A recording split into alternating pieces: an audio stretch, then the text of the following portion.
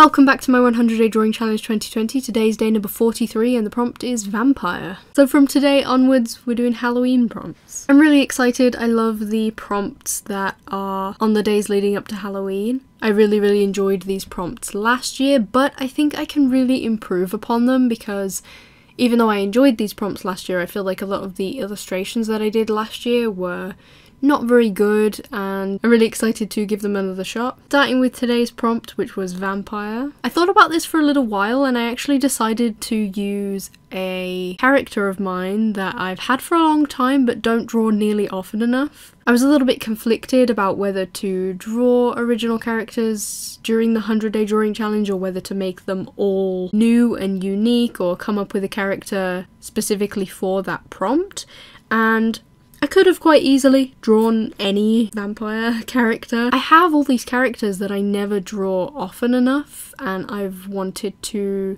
kind of introduce you to, so I thought why not incorporate them into the 100-day challenge a little bit. I did set myself that no fan art rule, but I don't think using my own characters counts as fan art, so her name is Vera. She's a vampire. Very fitting for this prompt.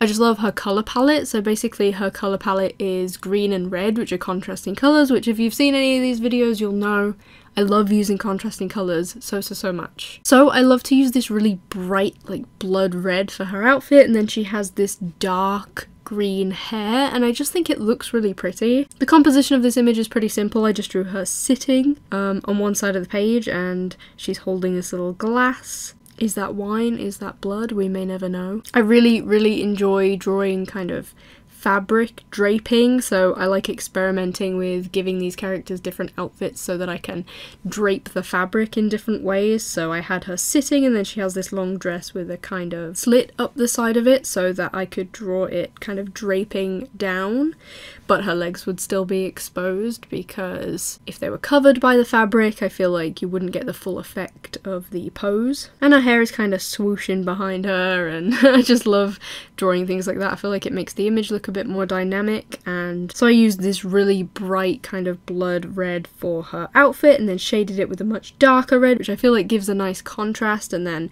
I had a really fun time shading her hair actually. I gave her quite a lot of colours for the hair, which creates a really nice depth and contrast. So I started out with a really pale kind of grey toned green and then moved on to a kind of turquoise colour, and then used a much darker green and then a petrol blue for the darkest shading colour, and I feel like that range of colours works really nicely for the hair. I've actually never coloured this character traditionally. I've drawn her a few times but only ever digitally, so I had to really look through my markers to try and pick out the correct colours for her.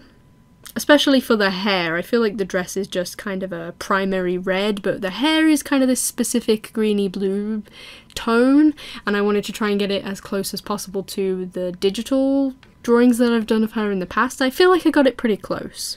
And her skin is like really pale, so I didn't even colour most of it, I just shaded it with a really pale colour.